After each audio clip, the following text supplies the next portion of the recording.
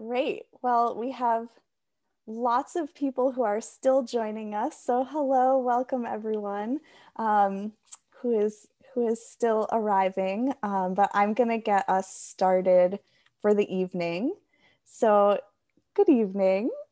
My name is Arielle Cates. I'm the Director of Programming at Village Preservation. I'm so glad that you're all here with us for what I know will be an inspiring, wild, musical, and wonderful evening celebrating and learning about all things Judson Memorial Church. A quick bit about Village Preservation. We have been documenting, celebrating, and fighting for the preservation of Greenwich Village, the East Village, and NoHo since 1980.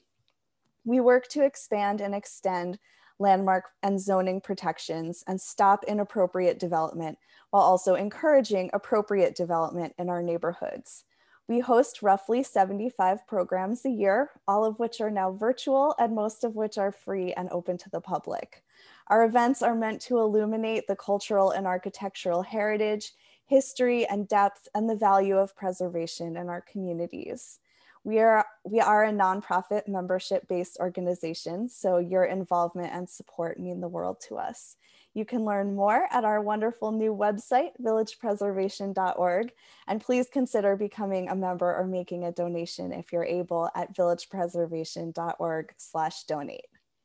So just a bit of Zoom protocol, though I won't be visible during the event, please feel free to use the chat to say hi, tell me where you're joining from, and to raise any issues or thoughts.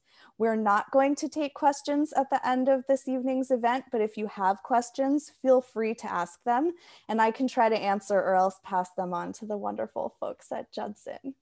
So I am very pleased to introduce our MC for this evening.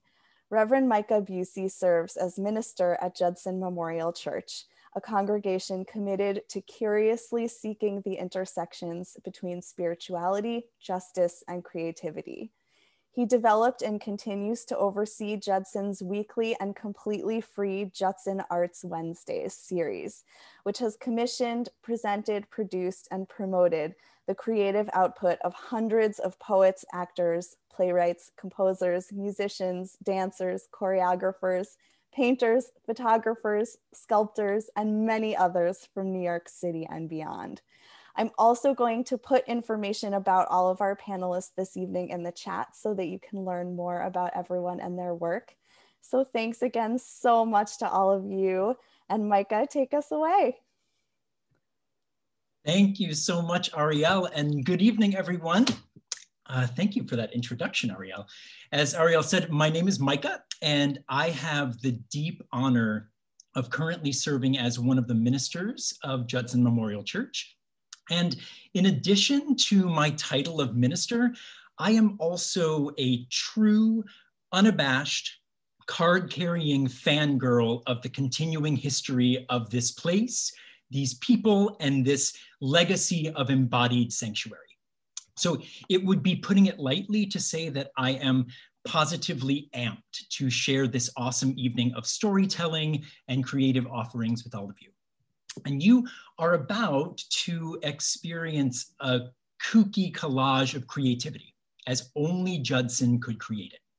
You will hear from activists, artists, artivists, organizers, and faith leaders, a truly heavenly tapestry of holy troublemakers. But before I get carried away with the faithful fun, at all of Judson's Sunday morning services, we begin with an acknowledgement of the first peoples, the first stewards of the land on which Judson's physical sanctuary currently stands. So now, as we prepare to talk about how we have been stewards, how we are stewards, and how we can be better stewards for one another, I invite you to give attention to Judson's land acknowledgement. So to prepare, let's just take a deep breath in together and let it out. Judson's physical sanctuary stands on the unceded land of the Lenape people. Judson Memorial Church acknowledges the Lenape community, their elders both past and present, as well as future generations, and we make this acknowledgement as part of our work to dismantle the ongoing legacies of settler colonialism, Christian supremacy, and white supremacy. Thank you. So, sanctuary.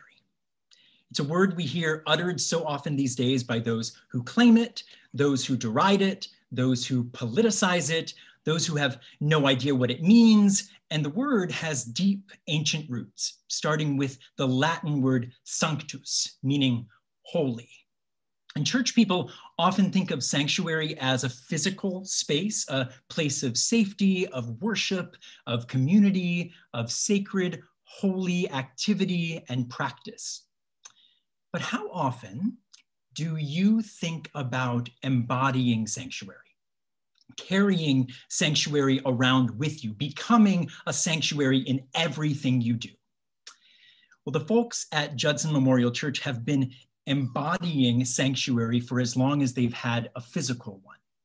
We always end our worship services by saying, this service is ending, but our service in the world continues. And it's a reminder to embody sanctuary, especially after you've left the physical sanctuary. And since its inception, Judson has sought to continually expand the meaning of that word sanctuary with its 132-year-old landmarked building serving as a safe haven for artists, immigrants, and unfettered innovation in the realms of spirituality, justice making, and creativity. And now, as the definition of sanctuary is degraded by politicians, disrespected by government agencies, and cheapened by overuse, we have gathered here tonight to talk about what it means to not only think of sanctuary as a physical place, but as an active, embodied state of being. And for over 13 decades at Judson, sanctuary has been embodied as accompanying immigrants, elevating uncensored art, spreading radical hope instead of harmful ideology, connecting women to safe abortions, fostering radical relationship with sex workers, educating consumers on their healthcare choices, occupying public spaces in the fight for economic justice, creating safe space for protesters, organizers, and activists, building multi-faith bridges in order to create epically essential new forms of ritual, tending to the dying, the degraded, and the determined when the world turned its back on AIDS, committing to harm reduction and refusing to stigmatize people who use drugs, celebrating queerness in all its myriad beauty, looking to the margins to see who is being left out, who needs to claim their space, who can teach us more about ourselves and our untapped collective potential. So if you're wondering what embodying sanctuary even means, you've come to the right place, because we have some vibrant voices to give us all the various possibilities. Judson is 13 decades old, and there are countless ways for us to continue to push ourselves to embody sanctuary even more radically. We're just getting started. And speaking of getting started, we are going to begin with an invigorating crash course through all of this history, presented by one of Judson's beloved archivists, Abigail Hastings. And the first Sunday Abigail visited Judson was in January 1978, the first Sunday that beloved minister and composer Al Carmines was back from his aneurysm healing, and Arlene Carmen had been swept up the night before in an arrest of prostitutes. Cabaret star Margaret Wright sang "A Good Man is Hard to Find," and they passed around champagne. And Abigail said, "This is the church for me." So embodying sanctuary can mean finding and co-creating the right place for you. So show us how, Abigail.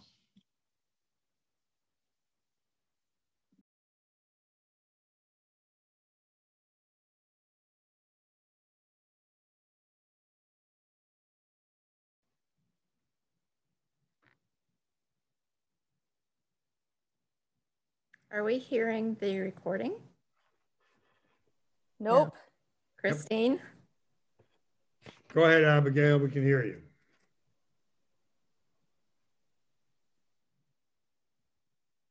I think Christine has the recording though.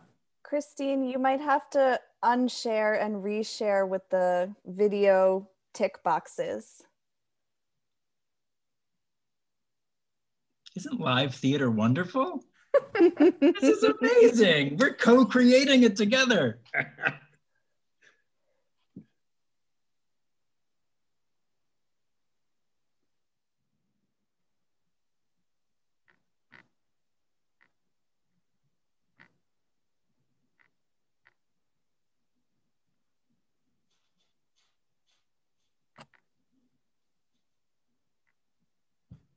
In history. It begins with Adoniram Judson, one of the first foreign missionaries who died after 37 years in Burma. His son, Edward, bereft over the loss of his parents, wondered why they couldn't have ministered here just as well. His famous father had died at sea with no marker, so Edward imagined a great memorial church to honor him. He imagined the perfect place for this memorial church, the south side of Washington Square, where the rich of Fifth Avenue could come and minister to the poor of the South Village. And poor they were, as was being seen at the time in Jacob Riis's photos. Edward imagined a sanctuary from the squalor, a place that would lift their spirits with the finest appointments possible. Architecture by Stanford White, stained glass by John Lafarge, marble angels by Herbert Adams. The design was purposefully fashioned after Romanesque architecture to be welcoming to the Italian immigrants. Soon the lighted cross became an anchor to the south side of the park and is said to have guided many a late night reveler home. Edward created what he called the institutional church. He said, if a business firm should erect an expensive building and use it only during 6 or 7 hours a week, could it expect to succeed? He devised programs to keep the place jumping all hours of the day, every day. The church property took up most of the block and provided English, sewing, and cooking classes, clubs, and music, and healthcare, which evolved into one of the first healthcare clinics in the country, led by Dr. Eleanor Campbell. 3 water fountains surrounded the church, giving clean, cold water to many who had none. Children with rickets were on the roof to get sunshine. But the impetus for all this was in part towards what was called Christian Americanization. The caption here reads, "An American will emerge from each cocoon." The Fifth Avenue crowd never really embraced Judson. There were lean years when we lost the tower and adjacent property to NYU. During the Great Depression, homeless men slept on the pews. As the city started to come back, so did Judson. Post-war theology brought an experiment in high church with the addition of the cross and pulpit, a big departure from our low Baptist style. In 1956, an ex-Marine Southern Baptist from Texas took the pastorate. Howard Moody came with a set of Baptist principles that inform everything that followed. Make no mistake, the church may not have pews with slots for Bibles, but everything that happens here comes from deep theological roots. It's a belief in what we call soul freedom or soul competency, that no one stands between you and God. And the autonomy of the local church. That translated for Howard into no censorship in the arts and the freedom to explore where other churches fear to tread. In 1957, Howard invited Mahalia Jackson to sing to an overflow crowd. In 1959, he became president of the Village Independent Democrats because he knew lasting change comes through public policy. When folk singers were being run out of the park in 1961, Judson opened the doors to them. Soon thereafter, the Judson Mod Squad of a staff, Arlene Carmen, Al Carmines, and Howard, started getting into all kinds of good trouble. Arlene helped with the abortion project and later with working women and the AIDS crisis. In the late 1950s, the Judson Gallery opened as a hospitality center for a revolution in the visual arts. It was for emerging artists who couldn't show their work elsewhere. Al was tasked to continue this work of finding out what artists need, which was, simply enough, a place to show their art. Judson became a sanctuary for the arts because of the freedom given to the artists, including Al Carmine's, who created award-winning off-Broadway oratorios. Like most churches, Judson originally had pews, but we soon learned it was better for dancers to have the open space. The Judson Dance Theater became pivotal in dance history as the birthplace of postmodern dance. The 1970 flag show married art, dance, and political protest. The arts have continued to be foundational to Judson's identity as it informs our worship and inspires us. We believe artists to be modern-day prophets. Free theater, music, and dance are performed on Wednesday nights with a free meal. And the gym at Judson is a theater for full productions. While Judson was landmarked in 1966, preservationists might be interested to know how many times we came close to losing the building. There were plans to make Judson the NYU Protestant Center, a companion to the Catholic Center across the street. Now, as November light shines on us, as it did in Edward Hopper's painting, much has grown up around us, but we're still here with the right people at the right time.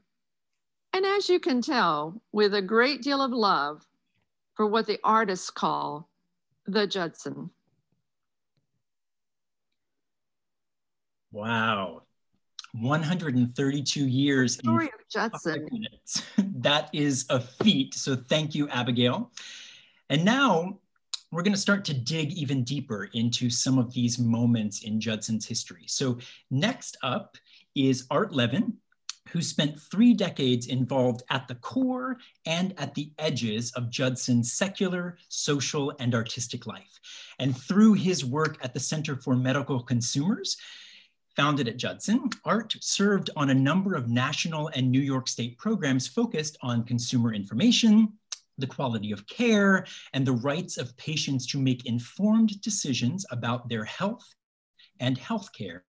He's here to tell you all about it. So embodying sanctuary can mean assuring informed healthcare choices for all. So show us how, Art. So thanks. In the late 1960s, I was looking around for what I would do next after our family business was sold. And I knew Howard Moody from Reformed Democratic Politics in the Village. And somebody suggested I talk to him about maybe finding something to do that was useful. And we met and talked about a lot of advocacy programs for the underserved populations in the village, things most churches wouldn't touch. 10 years before, the church had worked with young drug users, many from the Italian-American community south of Washington Square Park, and was among the first in the city to offer them treatment programs rather than jail time. The 1960s saw a rise in the number of teenage runaways and throwaways flocking to the village. So in June 1968, we opened the Judson House for Runaways in what was the former student house. It was the first of its kind outside of Huckleberry House, which was in Ashbury in San Francisco. Some of these programs, like the Runaway House, were quite literally sanctuary projects. Others were more metaphorical, but still a refuge. Among them were these projects. The Judson Teenage Arts Workshop, the first project I did at Judson. In those days, the village was inundated with swarms of teenagers, most evenings and on weekends. There was little legal for them to do since they were all underage, couldn't go to the clubs or bars. And to provide service to that population, We rented a storefront on West 3rd, hired 6 of the Judson artists, and had free workshops for teenagers every night of the week and on weekends. Another project we started was the Judson Mobile Health Clinic.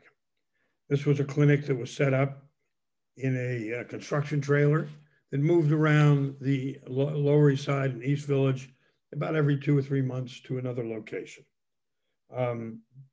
Teenagers in particular weren't willing to seek service from traditional providers because if they needed treatment, their parents needed to be advised so they could give consent. And they really were afraid that one of the things that would happen was they'd be sent back home. Center for Reproductive and Sexual Health, or CRASH, strange acronym. In 1970, when abortion was made legal in New York State, sort of a big surprise to us all, passed by 1 vote, we opened the first legalized, recognized abortion facility in New York State. It was recognized by the state health department and approved. And it served tens of thousands of women who were referred by clergy working through the clergy consultation service. In 1973, when Roe v. Wade made abortion legal, the church decided to keep the clinic going, but to sort of redirect it to serve mostly low-income women who needed services and to keep prices low and quality high. The prostitution project you've heard mentioned, and Howard and Arlene, that was their baby. I really had nothing to do with it. You see the bus, that was a famous bus that parked itself in Times Square and other areas where working women were, and offered refuge from bad weather and a place to socialize and a place to get advice about services that were needed. Early in the AIDS epidemic, without any visible approved therapies, and HIV/AIDS was basically a death sentence for most of those who had been diagnosed, we were approached by some AIDS advocates about being a place where some promising alternative, unrecognized treatments could be tried out, could be experimented with. And we agreed to do it. And so for a period of time, we served a number of people who were volunteers with HIV/AIDS, and we had volunteer doctors and specialists as well, giving people alternative treatments that they couldn't get any other way. And the last big project, which was already mentioned, came about because Howard and I sort of was simultaneously reading a lot of literature, including Medical Nemesis by Ivan Illich and a book by Rick Carlson called End of Medicine. And we began to appreciate the fact that US healthcare was really very limited and insular and basically unwilling to share important information to allow people to make informed decisions about their own healthcare. So we founded something called the Center for Medical Consumers in 1976. The center featured a free medical library, not with lay books, with medical books and lay books. That was open free to the public 5 days a week. And we published a newsletter called Health Facts, which was written and edited by my friend and colleague, Marianne Napoli. The center continued to operate at Judson until it moved on to an online entity, sort of virtual like we all are now. And it eventually ceased operation completely in the late 1990s. It was time because, strangely enough, the medical establishment began to recognize the importance of patient and provider choice, which required patient and providers understanding the benefits and risks of medical care and making wise decisions. So that tradition has sort of been carried on, and there was really no need for the center anymore. So that was sort of the last of the big projects that was born at Judson and continued at Judson. But all these discrete projects aside, we always knew that lasting change for the greatest number of people had to come about with better informed public policy and better engagement. And I think we contributed to that over the years. Thank you. Thank you so much, Art. And now from healthcare to heart care, it's time to talk about uncensored art at Judson. And at Judson, we've always believed that artists have the potential to serve as our modern day prophets. They show us where we've been, they show us who we are, and they show us what we can become. And photographer Peter Moore captured many of the most creative and daring artistic happenings at Judson in the 1960s, photographing the Hall of Issues, Judson Dance Theater, and Judson Poets Theater. And his partner, Barbara, is here to share some of his visions. And Barbara Moore is an art historian, a writer, and the director of the Peter Moore Photography Archives. And embodying sanctuary can mean unfettered artistic expression. So show us how, Barbara and Peter.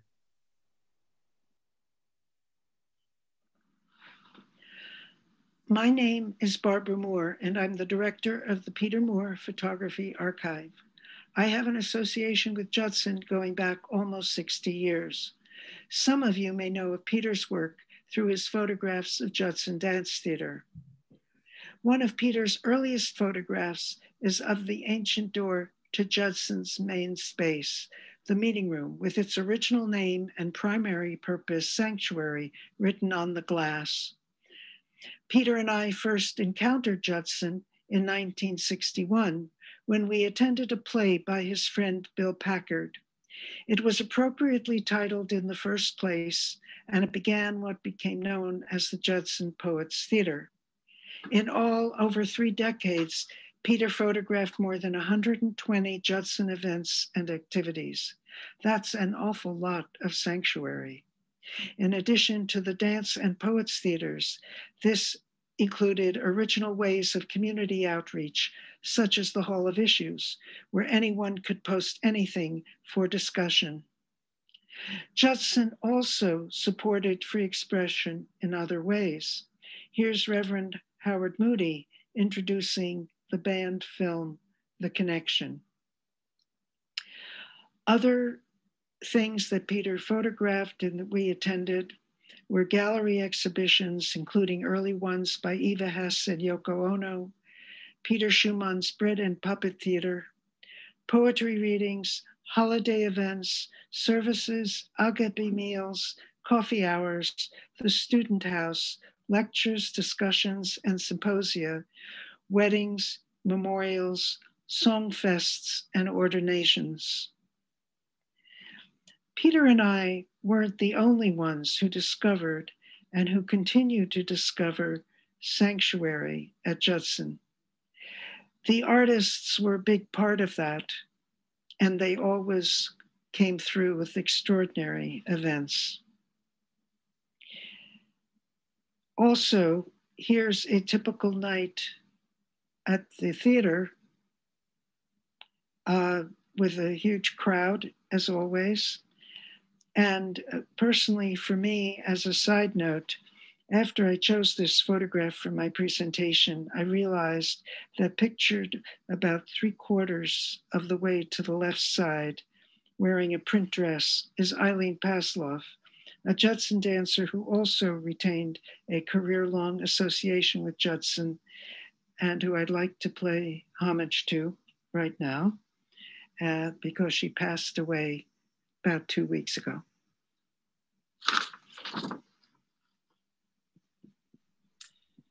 Thank you so much, Barbara and Peter. And thank you, Barbara, for bringing Eileen Pasloff into this space with us tonight. We just lost Eileen in the past month. So thank you for bringing her into this space. And thank you for sharing that wonderful history and those wonderful photographs. And this commitment to art and artists continues to this day. with Judson's free food and free art program, Judson Arts Wednesdays, which has fed thousands and developed the work of hundreds of artists over the past decade, all in deep honor of the countless artists who came before us. So next up is Nia Calloway, one of our most beloved JAW artists in residency, and she'll be sharing her embodiment of sanctuary through her original poetry, music, and movement. And she says she dearly misses exploring her movement language in a dance studio.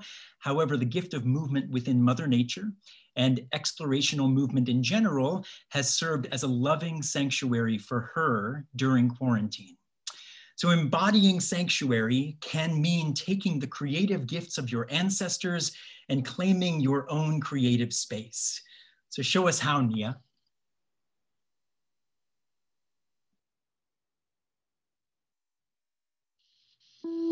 Sanctuary, sanctuary, I am sanctuary. I embody sanctuary because I embody a prayer for the future.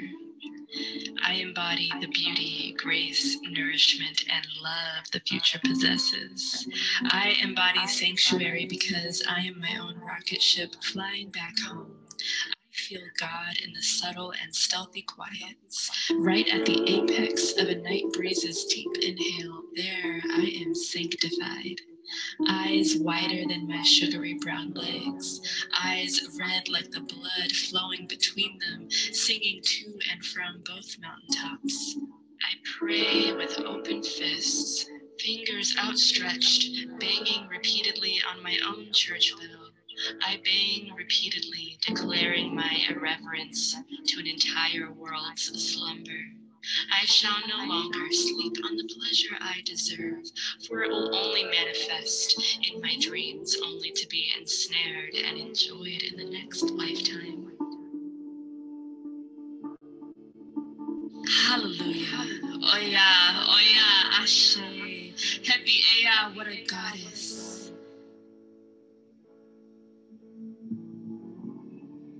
To have found home in myself is a blessing. To feel my flesh as sanctuary, as sensual, as the big, greedy, juicy organ that it is my birthright.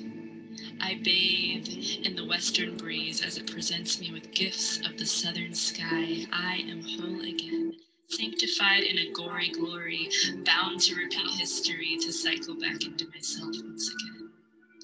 I embody a sanctuary free of limits, free of impossibilities, free of doubts baking into my skin like the Texas summer sun. I embody a becoming, a reckoning of grace, and a becoming of liberation. Liberation fine-tuned in my black femme imagination. I am neither beast nor burden. I am not broken. I am sanctuary, sitting, sitting, sitting. Wet dream. I am soaked, and this warm water is my new reality. Drenched with desire for more of me, more of God, more of this living, breathing, fleshy sanctuary I call home. This sanctuary does not serve to divide, for it is the very antithesis of barriers. This sanctuary is a deluge of love, of grace, of communion, of matter, mattering. I matter. I am mattering. Meanwhile, making matters more mesmerizing, more memorable. Yes, Ashe. I sit, I sit, I sit today, and I am sanctuary. Take all my love, take all my sins, take all my tragedies, take all my triumphs and wins. This is where my sacred healing begins.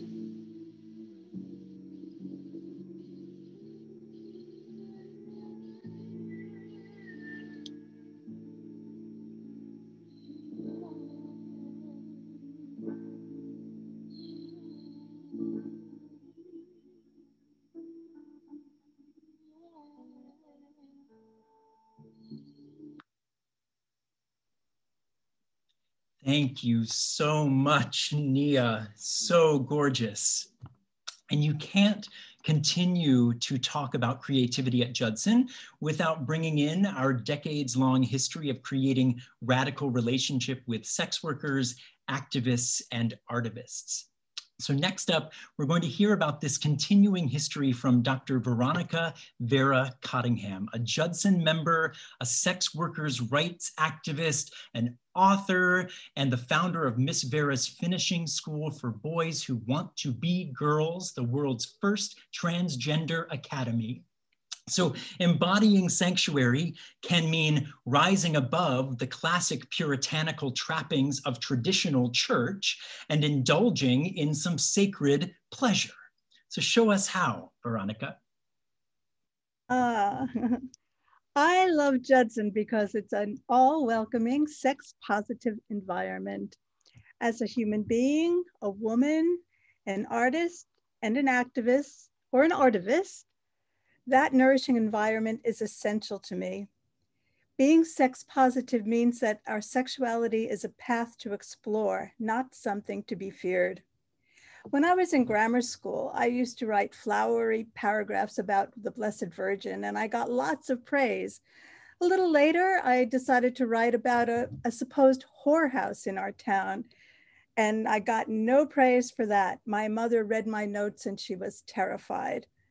But I was very curious. I wondered how a woman could have sex with man after man. And my curiosity really led me to explore my own sexuality and find out my own answers. And explore it I did. Throughout the 80s, I did exhaustive research as a high-heeled journalist. Times Square was my beat. I even made a few hardcore movies. I was a porn star. I learned a lot, and I learned that I didn't have to beat myself up with guilt because I don't believe the same rules as my parents to prove that I love them. For the past 30 years since founding Miss Vera's Finishing School, I have been able to pass that lesson on to my adult students. Judson is a sanctuary for my art. It makes speaking my truth a sacred endeavor. Take that word sacred and switch the letters around and you get scared. Within the sanctuary of Judson and the Judson community, I'm not scared. I am sacred. Judson supported sex workers' rights long before I came here. I met Arlene Carmen in the 80s when Judson gave us room to hold pony meetings, Prostitutes of New York, the sex workers' rights organization. I now organize annual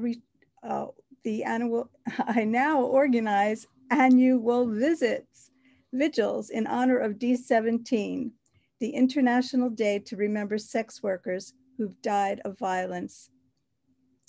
Treats and support are supplied by the same cookie brigade that made them for the Judson bus that you've seen throughout this show, the bus that drove through Times Square in the late 70s, where Arlene Carmen offered warmth to streetwalkers. A big gap followed then for a while. I wasn't coming to Judson. I never really came regularly until 2012 when my husband Stu and I came here for our wedding. We were very welcomed. Stu loved coming to Judson. When Stu died, just 1 year later from a shocking brain tumor, we held his memorial celebration here. We also celebrated the lives of my Club 90 porn star sisters, Gloria Leonard and Candida Royale, who were all my bridesmaids, among my bridesmaids at the wedding.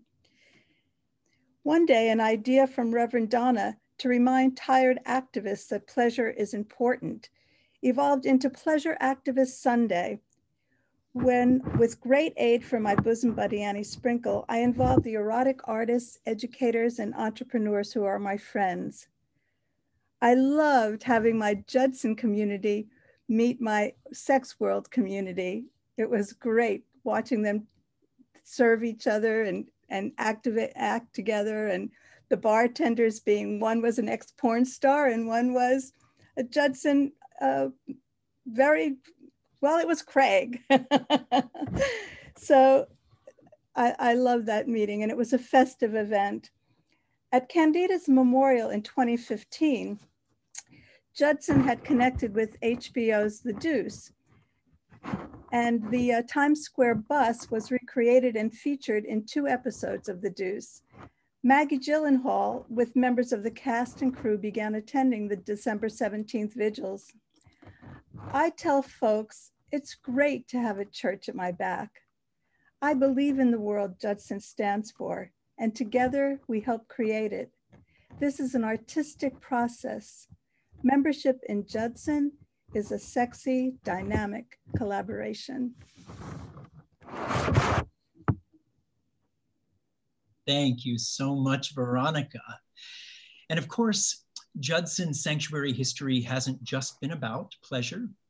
In the 1960s, prior to the Roe v. Wade decision, Judson and its partners noticed a painful trend of women needing access to safe abortions without the traditional pastoral tendency to try to talk them out of those abortions.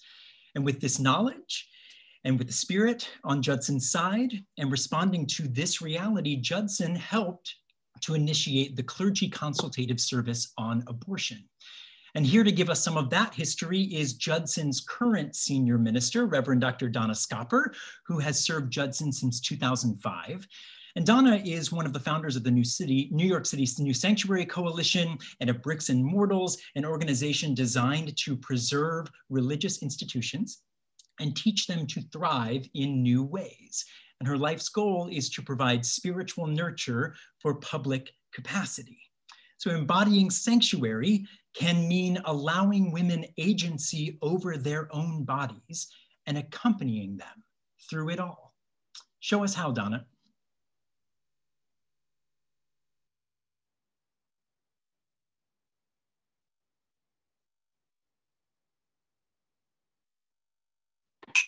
Donna, you need to unmute.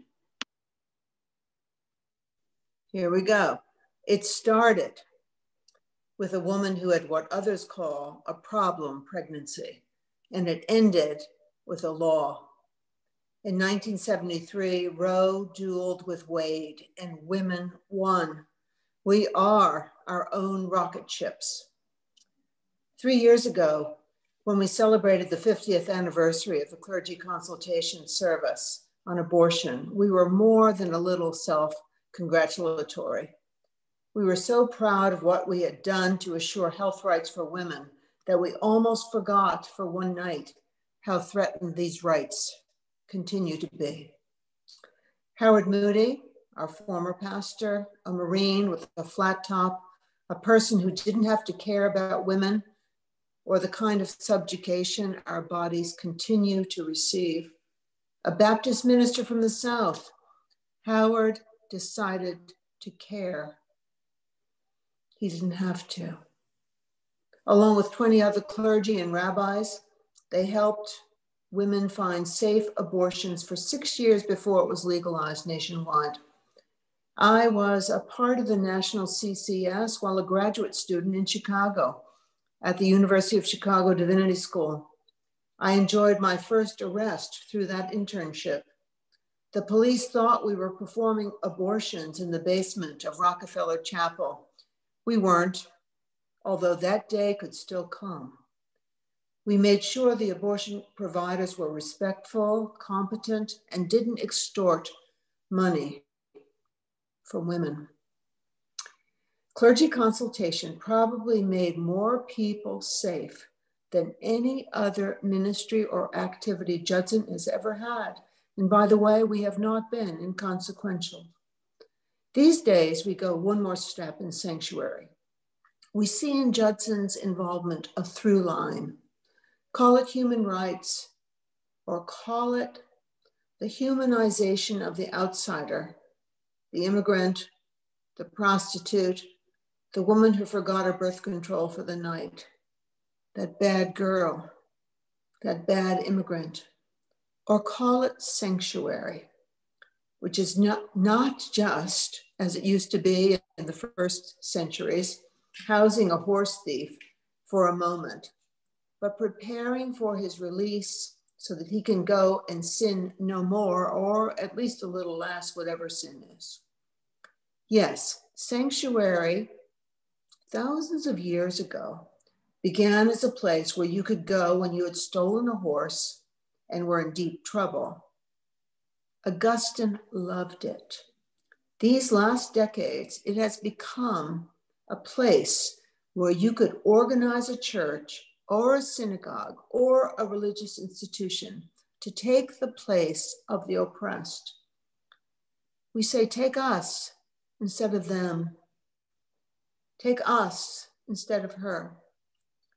The church where sanctuaries practiced left the building and went to the Supreme Court. It went to Federal Plaza. It went to doctors' offices and got into their billing practices. Just a moment about the history of sanctuary, if you don't mind. I borrow all of this from Aiel Kroll Zaid, a historian of sanctuary. Their conclusion is what matters to our moment. Quote, sanctuary today is defined by the way it draws strength from the church membership.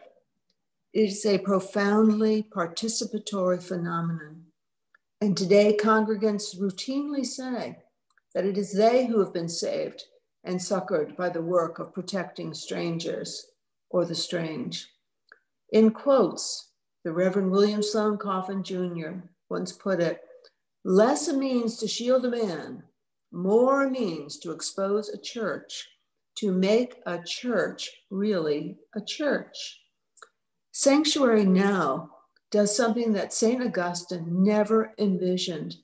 It allows the church to be the so-called presumed guilty party. This kind of work is never only just well begun. Thank you. Thank you so much, Donna. And leaving the building and embodying accompaniment has been a part of embodied sanctuary at Judson since its beginnings. And in the 1980s and 90s, new need reared its head as AIDS ravaged queer communities and other communities, and many churches closed their doors in response. And Judson responded through programs like the AIDS Resource Center, what eventually became Bailey House, and through our continuing work in harm reduction in the form of the Harm Reduction Family Love Feast, facilitated by Minister Erica Poilat, as well as our super fun Safer Sex and Safer Injection kit parties, spearheaded by our own Kim Kelly.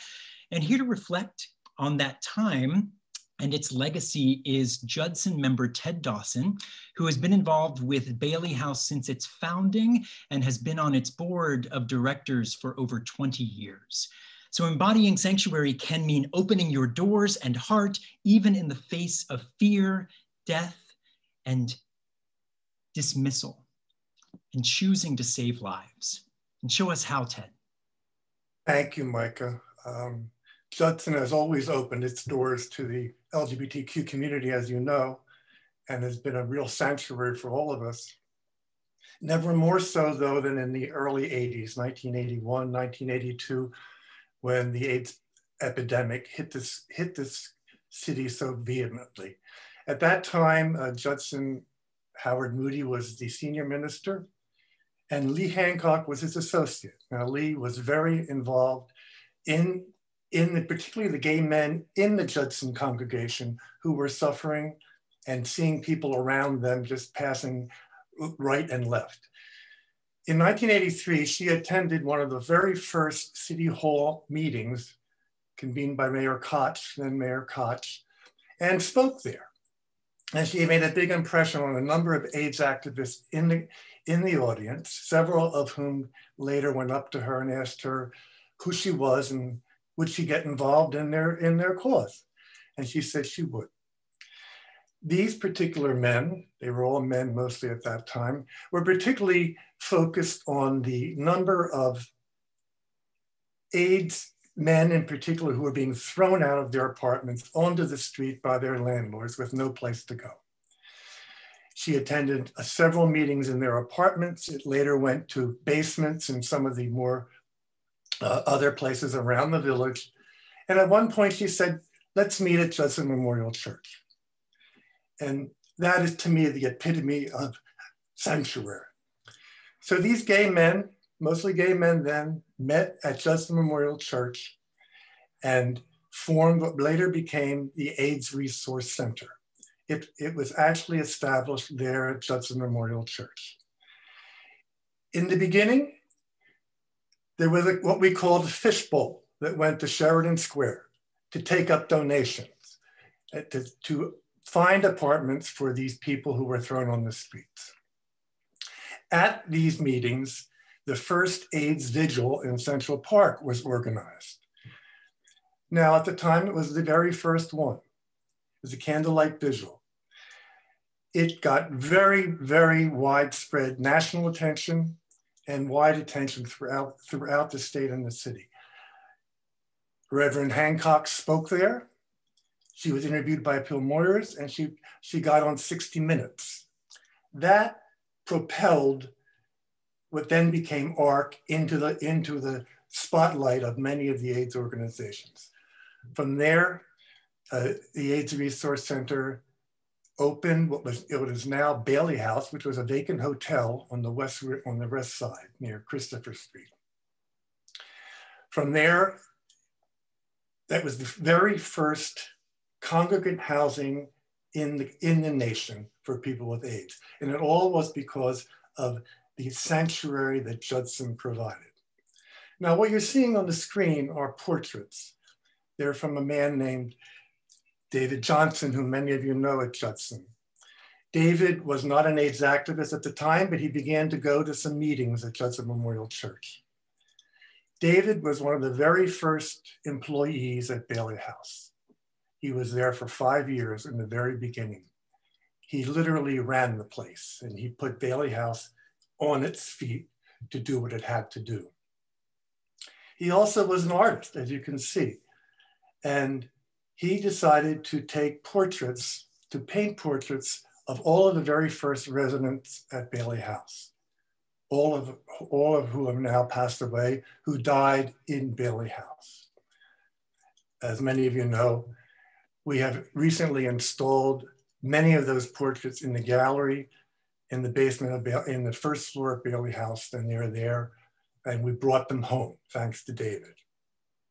And as long as people go into that space and see those portraits and read David's bio on the wall, they associate and know what Judson Memorial Church did for the foundation of Bailey House and for the establishment across the country, because Bailey House was a role model for supportive housing across the country. We recently merged with Housing Works, and to this day, we take care of hundreds and hundreds of hundreds. We house hundreds and hundreds of people in our facilities every year, and tens of thousands over the years we've been able to house.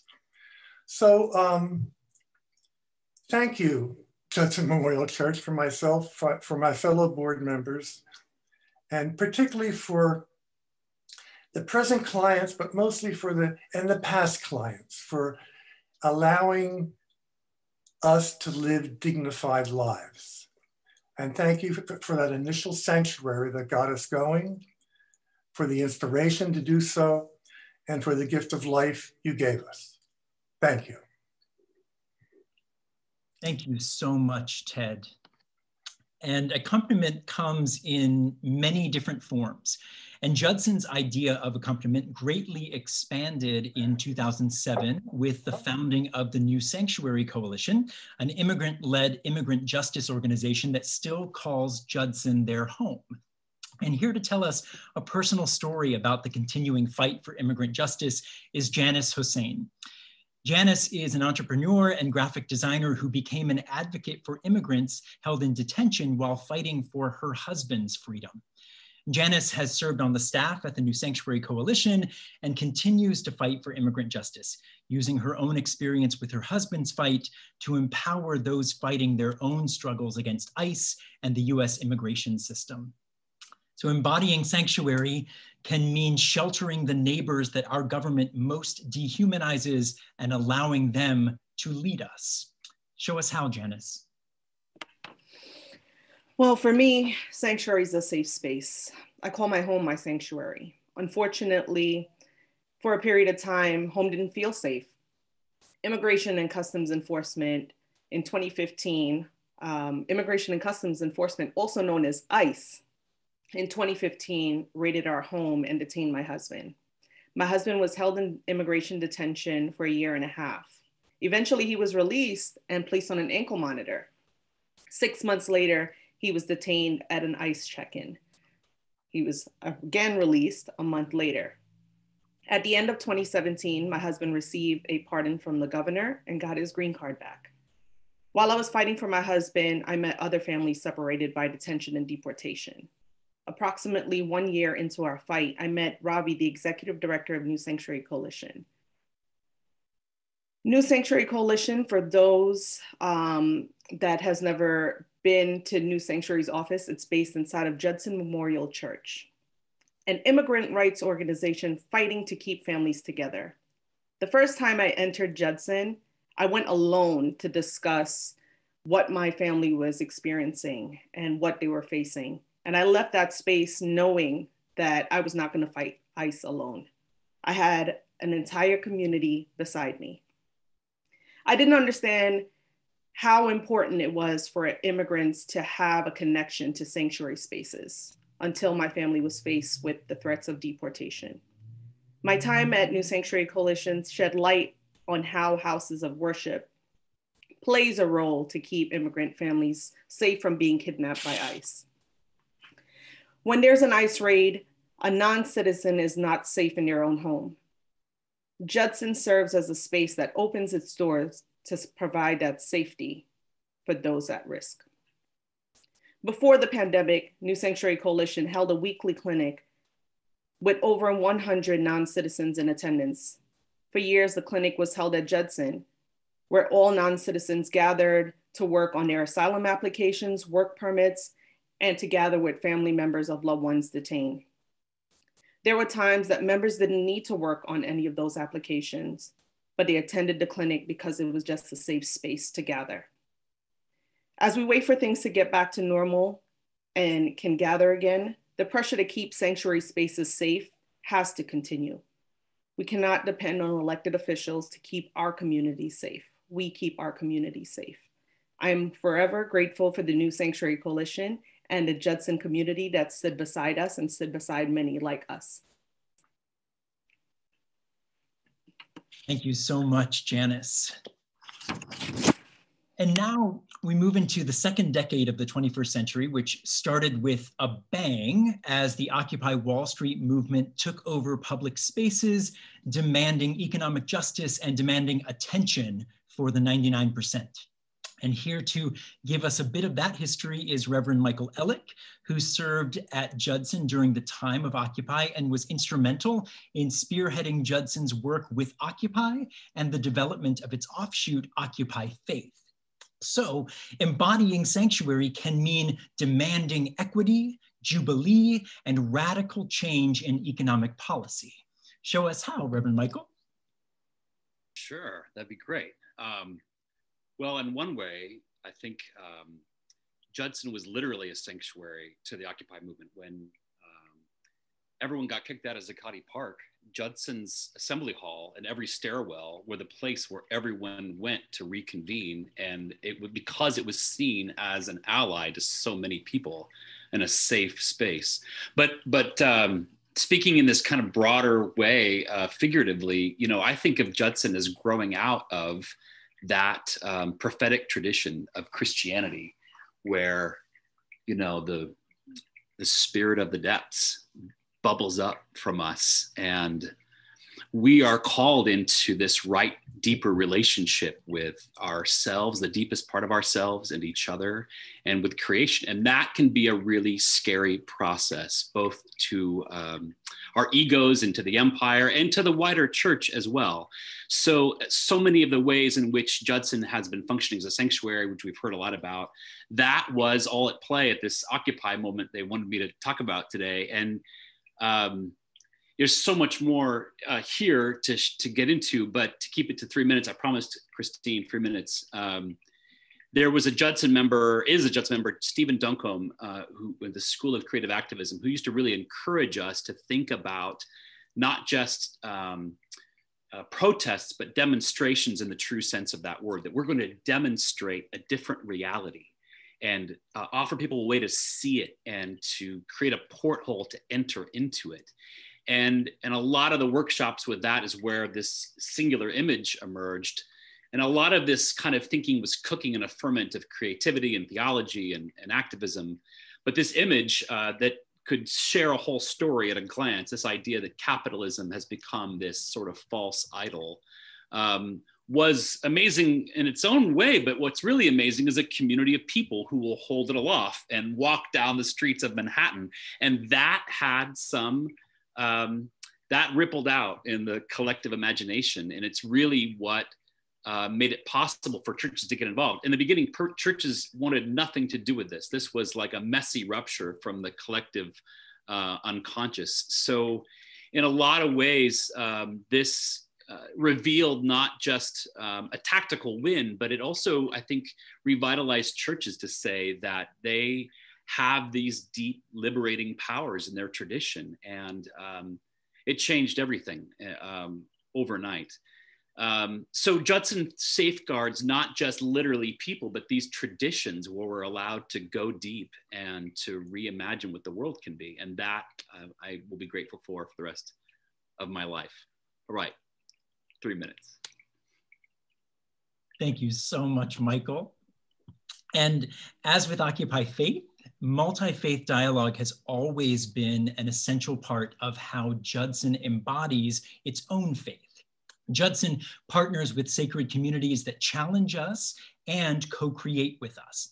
And one of those relationships is with the astonishingly creative community of Lab Shul. And Lab Shul is an everybody-friendly, artist-driven, God-optional, experimental community for sacred Jewish gatherings based in New York City and reaching the world. And they have made ritual and sacred space with Judson for several years now, and the relationship just keeps growing. So embodying sanctuary can mean building multi-faith bridges in order to create epically essential new forms of beloved community. So show us how, Amihai and Naomi.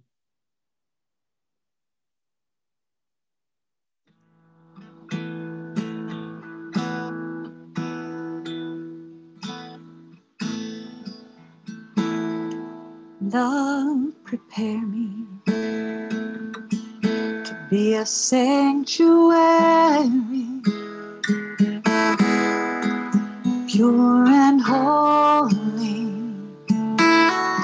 tried and true, and with thanksgiving, I'll be living.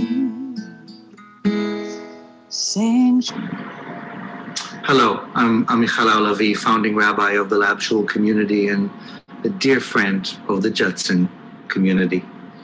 There's a verse in scriptures in the book of the wilderness, the book of Numbers. Ma tovo alecha Yaakov mishkenotecha Israel. How beautiful are your tents, Jacob, your sanctuaries, Israel. It is a blessing bestowed by a one-eyed prophet upon the people Israel on their way to their promised land. And what begins as a curse ends up as a blessing. He looks at that beautiful camp of people with all the complexities and says, I see beauty where others see other things. That verse is also about transformation. What begins as a tent becomes a sanctuary. The Jacob who begins his life as a troubled youth wrestles his way to become the God wrestler, the Israel of our shared ancestry. And I'm thinking of this verse as I think about the sanctuary at Judson, where so many times in my life and in my community's life these last many years, we have entered and we have transformed and wrestled with so much that needed us to rise together. On the steps of Judson, we created sanctuary on the day after the Pulse shooting. Inside the sanctuary, we co-created sacred space to rise up for pride, for Black Lives Matter, for the treasures of fusing Jewish and Christian, human and progressive, and to create sanctuary as we are called to evolve.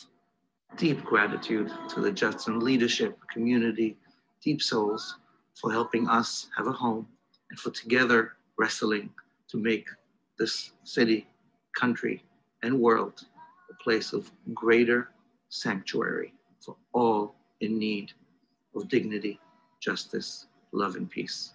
May our journey continue often and often together. Reverend Derek and Shira, take us home.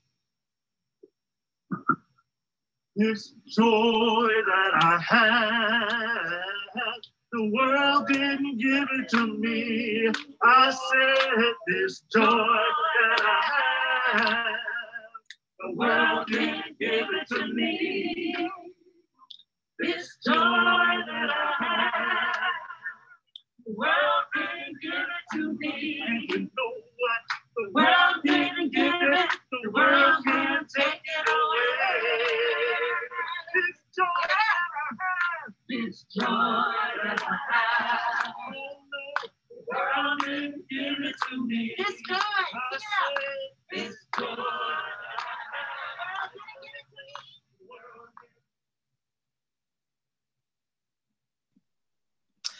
Thank you so much, dear Lab Shul friends. And any church that wishes to truly actively embody sanctuary must always keep its heart open to change from the inside out. And Judson has spent the last few years approaching its own historical and continuing whiteness through a variety of programs, creating both spaces to move toward anti-racism and spaces for our Black, queer, and other marginalized voices to craft sanctuary for themselves within our walls. Reverend Michael J. Crumpler served as Judson's moderator, and during that tenure, he founded the People's Judson, a sacred service for Black, queer, and other marginalized members of Judson to build worship, art, and activist space together. And Reverend Crumpler also works as the LGBTQ and Multicultural Programs Director at the Unitarian Universalist Association, and that work has helped him to make the People's Judson into a new kind of sanctuary at Judson. So embodying sanctuary can mean looking to the margins to see who is being left out, who needs to claim their space, who can teach us more about ourselves and our untapped collective potential. And show us how, Michael. Wow, thank you, Micah. As I was considering what I would say tonight, I came up with the phrase, Judson has justice in its bones. And when you are seeking sanctuary, you want a place that already like embodies that for other folks. I think that the intersections of Harbor, you know, are very important. It's important to see how other people have been cared for throughout the history of an institution. And when I came to New York City in 2013 to attend Union, I like to say that I came to Union to go to New York. In need of a sanctuary, I found Judson. What I mean by that is that, you know, what I mean by justice in its bones is that social justice is embodied in the Constitution of Judson, as we've already learned. And as a Black, queer, aspiring minister living with HIV, I knew I'd be hard pressed to find a liberal progressive church that would disciple me into ministry, that also privileged my values. But I also knew that if I were to trust any church, you know, to be Black affirming and queer accepting, it needed to have the kind of history that Judson has. And I found that to be true because of these three initiatives that Micah named that I was able to lead during my tenure as moderator, ungendering the bathrooms, leading difficult conversations around race under the theme of White Love Listens, and creating brave space for people of color and marginalized identities known as the People's Judson, which Micah also mentioned. Judson, with its justice bones, had already created a spiritual infrastructure for what would have caused many churches to have become undone. For example, 10 years ago, or maybe now a little more than 10 years ago, the restrooms had already been ungendered in their infrastructure. when the building was prophetically eliminated its urinals in anticipation of a day when all bodies would share the same space, whether one stands or sits. And so when it came time to rename the restrooms, as I would like to say, it was a soft lift. It was a lift, but it was a soft lift. And we were able to do that because of the history. White Love Listen became a space to hear the pain and power and promise of people of color, whereby whiteness became willing to listen first in order to learn and heal. The phrase implies, if you love me, then listen to me. But if you can't love me if you refuse to listen to me and hear me. And then finally, in the Trump era, those of us who move in bodies that are at risk and under attack realized, and who are members of Judson, realized that we needed more than just, the common space to be together. So we created the People's Judson, which was a space for us to connect, for us to eat, for us to sing, for us to dance and to organize and just to be together instead of being lost in a sea of ordinary. And only a place like Judson with its sanctuary history and its justice bones could allow for such power and safety and really love. And so for that reason, Judson has been and will always be my sanctuary. Thank you. Thank you so much, Reverend Michael. And just as the People's Judson creates specific sacred space, another initiative has brought power and transformation into the walls of Judson, nudging our space and our people toward future visions that call us to question the boring binaries to which we so often cling, even at Judson. And Judson has been blessed to house trans Bible study for several years now, and its quiet queer power is changing Judson from the inside out. So here to give us a glimpse of that power is Rachel Tenney, who is an educator, a longtime member of Judson, and a founding member of Trans Bible Study. So embodying sanctuary can mean carving out space to reclaim sacred stories and transform them into new stories in radically hopeful ways. And show us how, Rachel. Hi, my name's Rachel, and I'm a member of trans and gender nonconforming and non-binary and intersex Bible study. We're the only Bible study we've ever found expressly made by and for people of the trans experience. I want to acknowledge that we gather tonight on the eve of Trans Day of Remembrance. I give thanks to my trans family that makes my existence possible. I hold the 36 known trans people who have been murdered in the United States thus far in 2020. I hope my words about trans community are a blessing to their memories. Judson is our home, and we started meeting in 2017 after this amazing text exchange between Hannah and Miles. Miles, will you share info about the trans Bible study you were talking about? I would love to go sometime, Hannah replies. I don't know of such a Bible study. That would be awesome. Miles, oh, I got confused. Maybe we should start one. We could do it at Judson, or if small, at my apartment. Judson did offer us space to become a group of folks sharing about our faiths and exploring where we felt represented in religious writings. We talk about everything from rebirth and renaming in the New Testament to confronting translations of Genesis that made us feel included. Some months we had a theme to explore or a guest leader, while other months we read texts from beyond the traditional canon, even considering a speech by Sylvia Rivera as our own canonical text. We were able to reclaim communion, sharing foods and drinks that represented our own bodies that rarely found sanctuary in religious community. We joined with a group from Lab Shul to decipher rabbinical teachings and welcome visitors from across the boroughs and even from across the world. As we celebrated a year together, we created a zine, each choosing to share some part of how important Bible study was to us. I want to share with you now some images of our zine. This is our cover with a beautiful queer Jesus as sketched by Jason, and the back cover collage with items we'd shared in communion. Elvis asked, "What would lesbian Jesus do?" to help us expand from our patriarchal understandings of God. I dug into how I felt reading The Thunder Perfect Mind, a text contemporary to the Christian Bible's writing, which calls to a God of many genders in ways that specifically break down all binaries. As you can see, I got into the L-word style relationships map here.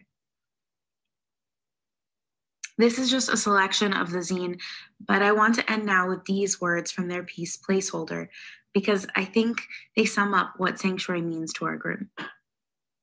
Then one day you walk into a room of strangers. Introductions start and you fumble to explain your namelessness. Feeling awkward, you apologize. You quickly realize that your apologies aren't needed. They welcome you wholeheartedly. After all, they understand the naming journey. They've never known your old name. So you feel seen. They offer you a place to belong just as you are. To know you, they are willing to share in the tensions you feel. That day, the burden of namelessness feels more manageable.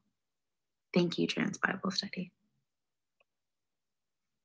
And thank you, Judson, for proclaiming your welcome on your message board and in your saving our first Friday of the month in the Assembly Hall. Thank you for Sanctuary.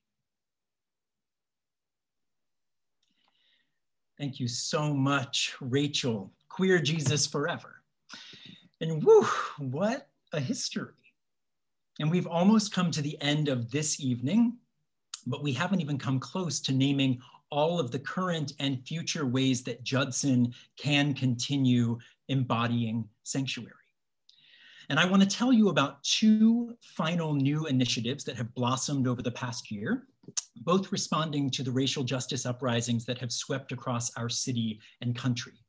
As protests against police brutality and in support of the Black Lives Matter movement filled the streets this past spring, Judson responded by creating a new program called Protester Sanctuary, offering safe, police-free space for activists seeking sanctuary, escaping police escalation, or just needing snacks, restroom, and company. In tandem, Judson Arts Wednesdays artist Steph Reed founded the Power of Love project, through which he offers mutual aid services to activists in the streets and micro grants to organizers in need of financial support. And through these two initiatives, Judson continues to carry the living history of embodied sanctuary at Judson into the future. And I'm about to turn things over to the amazing Steph, because the Power of Love project is not only an initiative, but it's also a powerful song that's going to send us off into the rest of our night. And Steph Reed hails from Brooklyn and is a warrior for social justice, a Billboard charting songwriting producer and Grammy-nominated music educator. But before I hand it over to Steph, I just want to thank our beautiful tapestry, this amazing collage of activists, artists, artivists, organizers, faith leaders, storytellers. Without you and your commitment, sanctuary would just be a word. It would just be a place. But with your embodiment, we are creating the sanctuaries we wish to see in the world. And we have enough walls in this world, so be a sanctuary instead. We want to thank Greenwich Village Historic Preservation Society, especially Ariel, and thank you all for joining us. And of course, all of these initiatives need more people, more energy, more resources. So if you are excited by what you've heard tonight, head on over to judson.org/preservation. We are a hardworking building and community, and hardworking buildings and communities can use cold, hard cash, as well as warm, engaged hearts and minds. So come find the place where your gifts can be well used, and let's embody sanctuary together. And if you are inspired tonight, we welcome you to type into the chat box what your idea of embodying sanctuary is. We want to see that. We want to hear your voice, and we'll share all of those juicy ideas tomorrow when you'll receive an email from us giving you all kinds of ways that you can participate in embodying sanctuary with Judson. So look out for that email, don't delete it, and come contribute to all the ways that Judson tries to spread the power of love, and come embody sanctuary with all of us. And speaking of the power of love, embodying sanctuary can mean something as simply profound as believing in the radically hopeful power of love. So Steph, take it away. Oh my God, Micah, thank you so much. Shout out to my Judson family, Jaw family. Shout out to Michelle. Shout out to my family, my mom and my brother who's in the chat and watching right now. Yeah, we've been doing so much just powerful things in the community, and it means a lot to me to be able to leverage my God-given gift of music and my passion for humanity to help make the world a better place. We've been giving micro grants twice a month to 2 different BIPOC women to help make their work sustainable, protest relief, to give people masks and water and snacks and like sanitizer so they can make their activism sustainable. We did voter registration concerts this last October to get people out to go out and vote, and use, again, leveraging just the power of music to bring people together, and then to just insert that message of like empowerment, which is like the pill and the peanut butter. And like we're gearing up to do a lot more work, vision board parties, as well as songwriting and social justice classes, which is teaching the next generation how to be artists and to process their thoughts and emotions about the world around them, and teaching them the building blocks of making songs, and then kind of leading them into creating their protest anthems and their social justice songs. And so that's the work we're doing, and in collaboration with Judson Memorial Church. I hope that you guys are inspired and moved to want to support this movement, because we can't do it without you. So anyways, thank you so much for the opportunity to share my message and the initiative. And I hope you guys will join me on this next song. It's called The Power of Love, from which all this started. All right, here we go.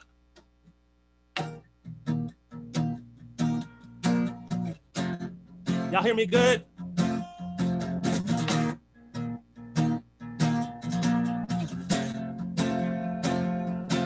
I believe in the power of love. I believe in the power of love. Whoa, whoa, whoa. Whoa, whoa, whoa, whoa.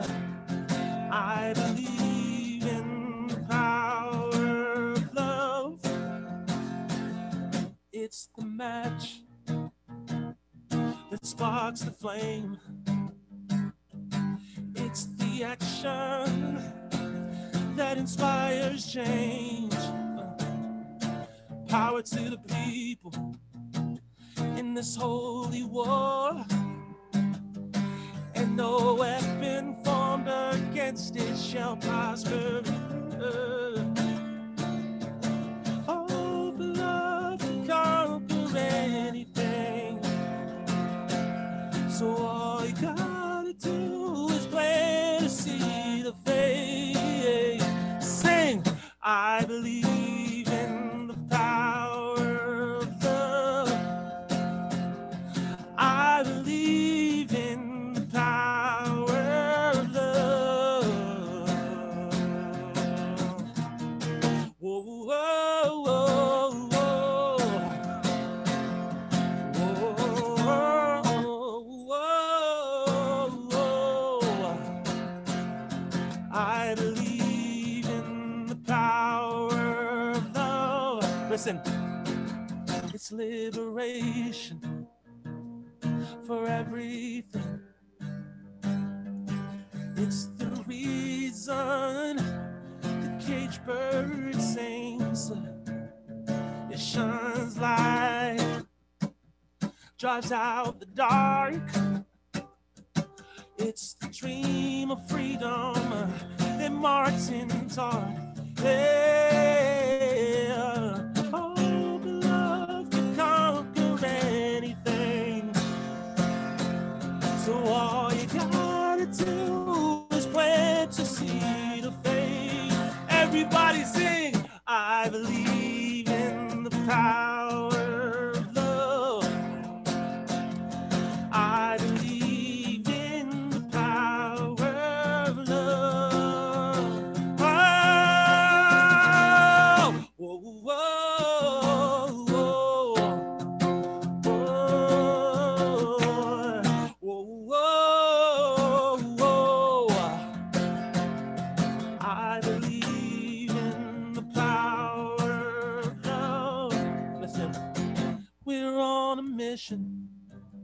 we're fighting these conditions. The world is ours to live in, and we can't let it fall. No, no bans, no borders. We're breaking down that wall. They can't divide us all if we believe. And I believe in the power of love. I believe in the power of love. Whoa, whoa, whoa. Whoa, whoa, whoa, whoa. I believe in the power of love. Everybody unmute your mics. I believe in the power of love. This is happening. Everybody sing. I believe in the power of love. Everybody unmute your mics. I believe in the power of love. One more time, sing. In the power. Sing.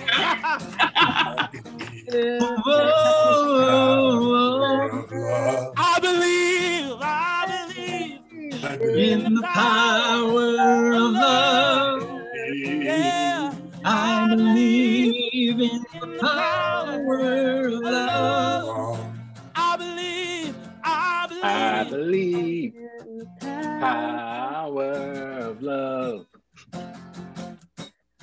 I believe in the power of love. Whoa.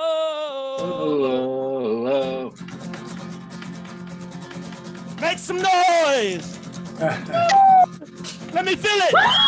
Let me hear it. Give it to me.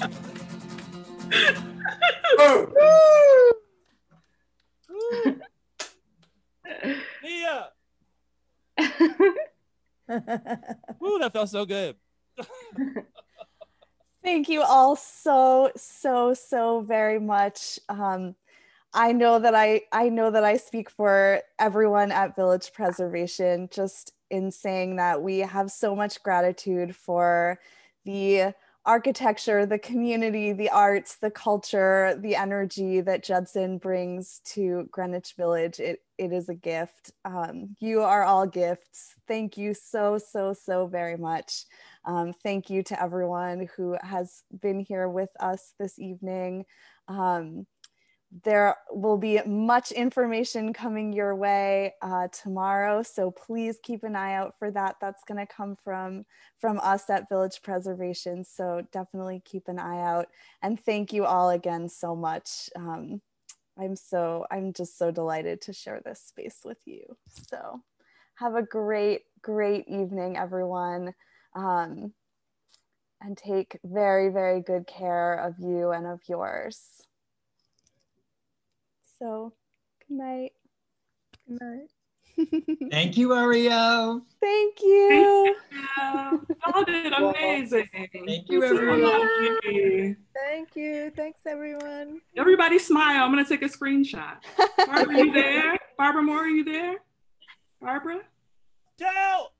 No, okay, I'll Photoshop her in. Smile. Good. Awesome. Take care, everyone.